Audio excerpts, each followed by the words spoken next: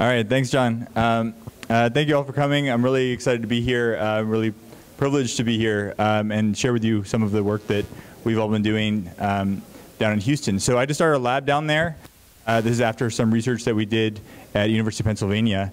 Our lab, we call it the Microphysiological Systems Engineering and Advanced Materials Laboratory, but all you really want to think about is we're trying to study the structure of living tissue. So what is the structure that's found in the body? How does tissue grow? How do cells function in that environment, and how can we make that? And the story is about how we're trying to unify things that we're doing in the science community and the engineering community with all the stuff, the amazing stuff you're seeing here today in the maker community. And I think it's really great how this event here, it's part of a worldwide movement. There's people all over the world working with these types of equipment that you see here. And this really helps create a standard that we can all follow.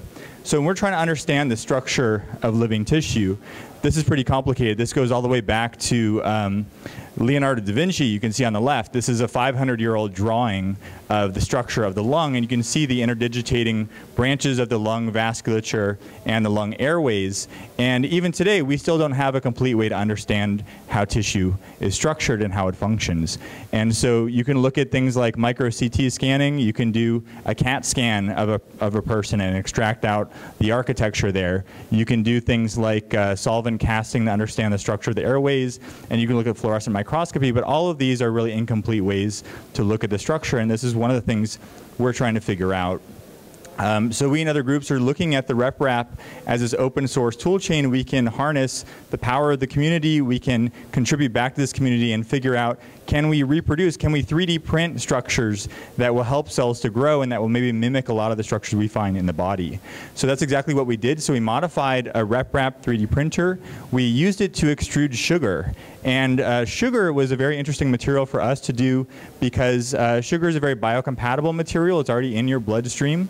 But it also has this very rigid property when you process it into a glass.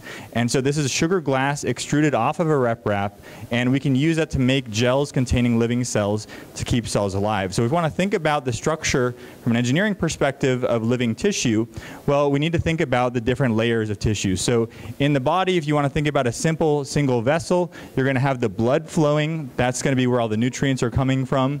Then you have these endothelial cells. These are cells lining all of the blood vessels at all scales in the body, and those prevent your blood from clotting. You have these smooth muscle cells around there. That's going to help to control your blood pressure. And then beyond that, you have these interstitial cells. These are things like liver cells, kidney cells. These are the organ type cells in the body. And so the punchline of our story was that we were able to make gels that could be, we could flow blood through at very high flow rates, at arterial flow rates. So this is human blood. We can pump through these gels. And then we were able to put these endothelial cells and these other cell types in these types of architectures, all with the power of the open source movement. So we had such a good time interacting with the open source community. We were really asking the question, how could we formalize this interaction? How could we teach other scientists how to interact with the maker movement? How could we introduce science to the maker community? So a lot of people said initially, oh, makers, they're not really that serious. They couldn't really do this hard science. But we knew that that wasn't true because people were just doing it as a hobby. If we just have a little bit more structure, we could show them how to do science and they would have significant contributions. So that's what we set out to do. So to formalize this interaction, we weren't really talking about decoration for formalization. We were thinking about structure. What we really wanted to do is have a conceptual framework. Maybe there's a way we can crystallize the experience that we had working in science, working with the maker community, and make it in a way that we could introduce other people to that. So that's how we came up with the AMRI, the Advanced Manufacturing Research Institute, where the idea was by sharing knowledge and sharing information, we could unify the maker community, the DIY bio community. Some of you may have heard of DIY bio, do-it-yourself biology. This is the same type of idea of hobbyists that are, instead of doing 3D printing, maybe they're going to do something like looking at how bacteria grow and how cells function. And so if we could unify these three groups, that was the idea, and these three groups were going to be working towards an AMRI fellow. So we were going to bring fellows into the science lab over the summer as a summer fellowship program, and they would have significant amounts of funding for mentorship, for sponsorship, amazing hardware, amazing tools available to them. And what they did last summer, if you think about a lot of the stuff that you're seeing outside here in this room, it's not just about reinventing stuff. We're really thinking about what could we do to change things that are really advanced technologies right now. So things like projectors, things like inkjet cartridges, syringes, and lasers, those are actually quite advanced technologies. If we think back all the way to those Leonardo da Vinci drawings, 500 years of progress, we have these advanced technologies, but a lot of them have become closed source. So what we were trying to do is not to reinvent some of these technologies, but to repurpose them and adapt them. And so what our fellows did over the summer, we gave them an engineering design challenge for the first phase of this, where they were going to try to structure an idea of something they wanted to build, and then try to characterize it, and then try to quantify, measure things with it, and then document how they could do that. And then once they had that done, then we were going to look towards applying the scientific method. We also, I think a lot of people in the maker community haven't had a lot of training in things like biology and bioengineering. So we had them have a lab safety training course so that they wouldn't injure themselves, maybe or other people in the lab. And then they also took a crash course in advances in tissue engineering. So we wanted to make sure that they weren't just the people building things in the lab. They actually understood what science needed them to build and why. And we had some great sponsors that you can see here. So CMC again was an amazing partner here. Also Ulta Machine and the other groups here. So we also have two of the fellows here from the summer that are here right now, so they'll tell you about their projects. So our first fellow is Andy Ta. So at the time, he was working in the digital fabrication studio at Maryland Institute College of Art. The punchline is that his fellowship was very successful. He's now come back to the lab to be our lab manager, but he'll tell you about his project in DLP photolithography. All right, so my project during AMRI was looking at DLP SLA 3D printing. I don't know if some of you attended Josh's talk. It's pretty much using photocurable resin to create 3D structures. So before we start with that, I just want to talk about my background and where I'm coming from. So as you just saw, my background is actually in economics and finance. There's absolutely no background in 3D printing, bio, or anything. Ultimately, my first introduction to 3D printing came during a duration of unemployment. And I kind of came across this article about this kit that would allow you to make things. So that was my first introduction. I was like, hey, I'm going to buy one of these kits. I'm going to figure it out. As we all know, those of us that are former cupcake owners, that was a terrible, terrible machine. But it was the gateway. When you find these problems, this is an open source product from a formerly open source company. There was a community behind it. So together, I started reaching out, trying to figure out ways to improve it. And that led me to start leading build workshops. That's how I got to know a lot of the people in this community. Together, we came together, we organized workshops and taught people how to build their own. We actually organized the very first build workshops in the stateside. From there, I started looking to other different techniques of how things are made, and ultimately, it led me to different jobs in managing facilities for digital fabrication. So I would have access to machines like CNC routers, laser cutters, and it just allowed me to really explore methods of making things. And I just got really into designing machines and just making things. So from there, my interest started focusing on moving away from FDM-based printing and filament. So the project I started looking at was the DLP. So what's happening in this video here is that there's actually a projector underneath, and it's projecting an image into the liquid. And that liquid is then being hardened into a structure and slowly rising out of the reservoir. So for the DLP, there's 3 core components to the mechanisms that make that whole system work. You have your materials, which is the UV resin, and in this case, it is maker juice. We have the light source itself and the mechanics that allow you to do your building of layers. So for the light, you can see a video here. It's a projector projecting an image, and each image it's projecting is a complete layer. So this process, you can print very, very fast and very high resolution. So what we did is we just took an off-the-shelf projector and made a simple modification just so that we could have more UV content come through. And you can see the various different patternings that we can do. So basic grid structures, the pattern you saw before, and then us controlling and projecting images ourselves. So So the light has a specific properties. We're using a UV killable liquid, so therefore you need to kind of quantify the output that you're getting from various light sources. So you can see different colors generates different wattage, and that's what really is causing the reaction in the material. To further study it more, we got access to a lot of very high-end equipment to really understand the properties of the materials we're working with. So this machine right here is a rheometer. And what it's actually doing is it's compressing the liquid and exposing it to the UV light source, and then measuring the forces that are generated when it goes from a liquid to a gel state. So that's how you get the properties and understand what you should be exposing your image at and different times and different rates that it would work at. So from the machine itself, I chose to use aluminum extrusions by Masumi. I wanted something that I can easily modify, easily purchasable, and just really adaptable to anything I would think of in the future. So you can kind of see the overall machine here. So pretty quick assembly, brackets, aluminum extrusions, I'm sure a lot of you are familiar with.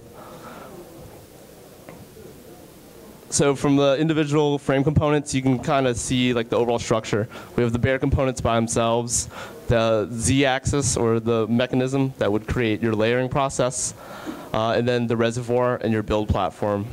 So here it is putting everything together. You can see that we're projecting a pattern, and essentially the build platform is rising, but you can imagine each layer being projected and then slowly rising out of that reservoir of liquid. So what does all this have to do with bio? We've been working a lot with commercially available resins, and that's definitely not a biocompatible material at all. It's known to be a skin irritant. What we want to do is adapt what we know and the many functions of the DLP and swap it with materials that are biocompatible. So the hope was that we would use a different material that we could then seed cells with, and then build structures with that the cells could then mimic and thrive within. So you can see multiple samples here. And the whole idea is that, we're working from using commercial resin, moving over to a biocompatible material, then starting to create structures and patterns that we are in control of. So in the beginning, it was just me manually shining a light into the liquid, and then me generating a pattern, and then increasing the complexity, and then eventually switching over to a full 3D structure. So the thing about Amory is that it's a test. Like, can makers actually do real science given the right infrastructure? And I mean, I would like to think so, to the point where I now have a job doing just that. And the big thing is that we got to have access to resources that are just otherwise unavailable. And it's amazing what was given to us during the time at Amory. And I think it's just an example of that there's a relationship that needs to be fostered between scientists and makers, and that together, if we kind of turn our attention away from, printing static objects like Yoda heads and iPhone cases and start looking towards real world problems, we can actually figure out a lot of different solutions. And ultimately, you can follow the progress of that project at open3dlp blogspot.com, and email me if you have any questions.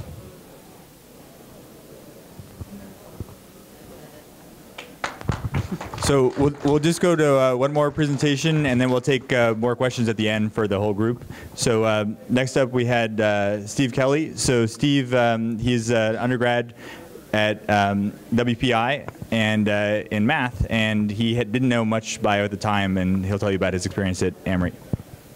So my project was on inkjet printing, and particularly we wanted to understand how to inkjet print bacteria. So we kind of broke that down into 3 aspects which we need to study, which were bacteria, mechanics, and patterning. And we figured that if we could understand all 3 things, we'd be able to achieve our goal. So we came up with a proposal, and that was to construct, analyze, and curate an inkjet printing system for printing multiple types of bacteria simultaneously, accurately, and precisely. So you notice, like, the last part of that is more or less science, and the first part of that is kind of like making and engineering. So that was our kind of like convergence of making. So really what we're trying to do is take science as theory and apply that to engineering. So one of the first things we needed to understand was how inkjet heads worked. And so we were using thermal inkjet heads, and what we wanted to understand was whether the bacteria would survive inkjet printing. So it turns out some inkjet heads are a little bit too small for the bacteria to survive, but we found that on certain low DPI, that's the dots per inch, inkjet heads, the bacteria could fit through, and even more so, since they're thermal, they're generating, essentially it's vaporizing the ink really fast, and it's pushing it out the nozzle. And it turns out that the bacteria can survive it because it's a really short exposure.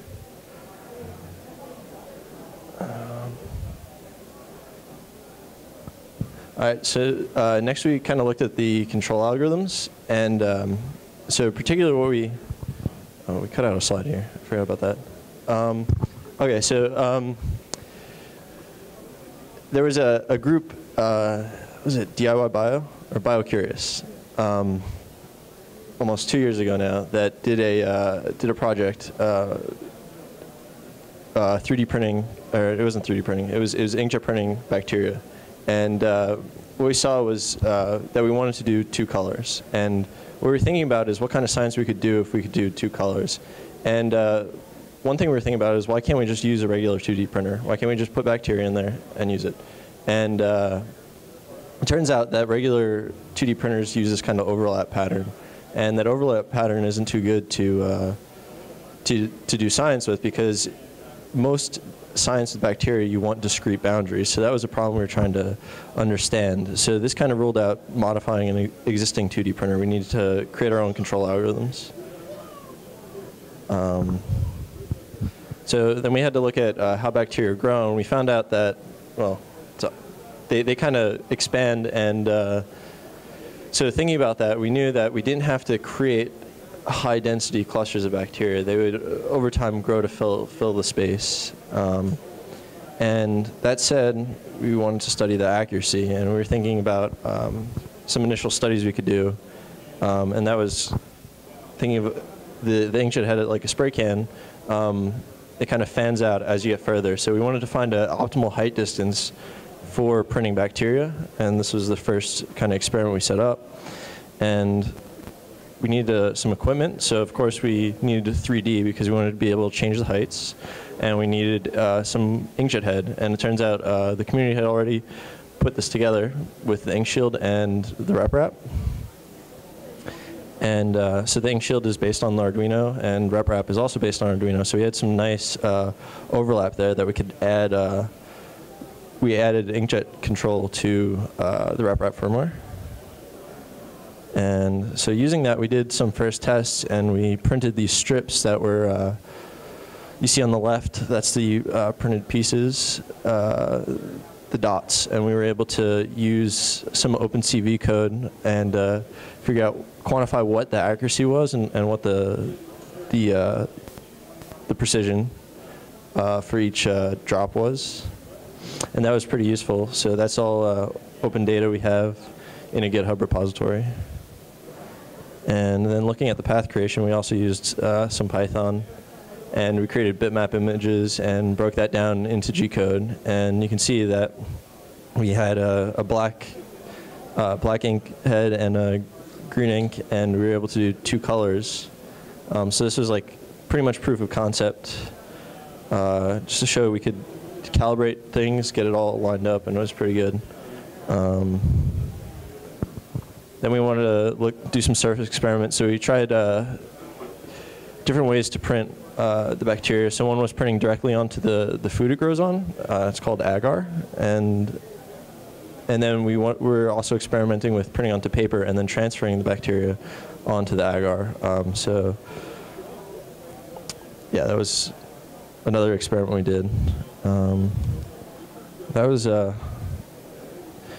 bulk of the stuff is on GitHub, and you can also email me there. But I just want to finish with some things about Amory.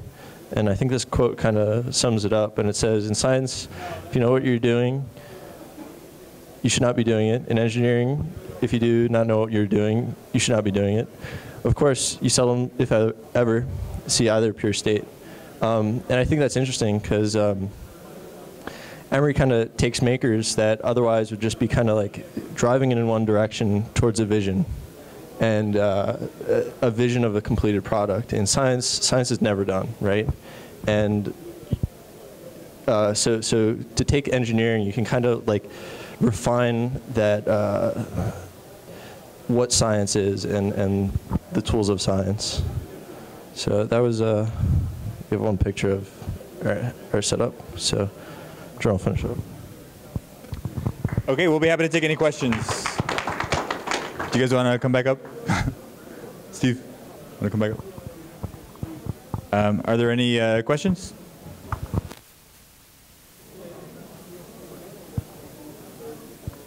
Well, I don't know how much this relates. I missed the first couple minutes of your presentation. But as you were going through the light reaction, polymer stuff, using that method of printing, the obvious question in mind, had you thought, I'm sure you thought, but what do you see the potential of using a laser-generated holographic image instead of going layer by layer by layer? Is that something that's ever come to mind? Can you ask that question so that everyone can see it? Okay, I'm having trouble getting this out, sorry, but instead of printing in layers using the light reactive polymers, have you thought of using a holographic image projected into the material using lasers instead of just going, you know, micrometers at a time in layers and layers and layers? So you're thinking about like what they use for laser light shows and just drawing that straight into a liquid? That's definitely. Yeah, I mean, I've definitely seen holographic images in great detail within confined spaces, not just like a light show. I know the technology is out there, and I just wondered, had that ever... Yeah, I mean, that's definitely another application. It's just the DLP is just the low-hanging fruit. When you start doing like higher complexity or projecting an image like that, it's definitely a lot more things get involved. But the DLPs, you just get a projector, you know. But that's definitely some future potential to look into. Okay, because right now you are actually projecting an image, right, but on to a limited layer. Exactly. Right. Right. All the action is only happening at the bottom of that reservoir. So the platform sits and creates that very thin layer, and that's the only like little bit of the liquid that's hardening. But there's maybe some capabilities in doing what you're saying. Yeah, just to add to that, I think it's a really interesting idea. One of the things that we think about for patterning is we want discrete resolution. So the highest resolution you can get is when you have high signal to noise between the light intensity and the dark areas. And so I think for, I don't really understand much about holography, but I believe it's still shining light that's maybe more diffuse and it focuses to a single point inside the structure. So if you think about very complicated structures you might want to make, you might get polymerization or cross-linking of the gel outside of the area you want to pattern. But I think there's things like multi-photon absorption where you can do very long wavelength light that is focused to a very small point that you get much greater polymerization only at the focal point. But those are like $1 million systems. So we're not starting there right now. We started with a $500 RepRap, and we're getting up to that. But you know, we need some more funding for that. Yeah, I think it's really interesting. No, absolutely. I think one of the big things is just that we're doing all this with 3D printing, but 3D printing allows you to create very complex objects. And I think given that complexity is free in terms of 3D printing, what's the most complex things you can make in the world right now? That's human vasculature. This is like the killer app for 3D printing, and there's definitely a lot of methods to be explored. Yeah, and I guess I would just emphasize too, it's another thing to think about when you're seeing all the things being printed today in different ways and different chemistries is we don't know what the best structure is that we should print. So right now we're just trying to figure out what is something we can print that will let us test if that's a good thing to print. And when you're doing the living tissue, it can be very complicated. So as I was mentioning before, we don't even know the total structure of the anatomy found in the body. So we don't even fully know what we're trying to approximate. And this is kind of the state of science and engineering right now. So we're starting with very simple structures that will give us a very simple yes or no answer. And then we're hoping that if we can get one vessel cell and one cell type, that will let us build up into much more complicated architectures because the technology is inherently so scalable and reproducible.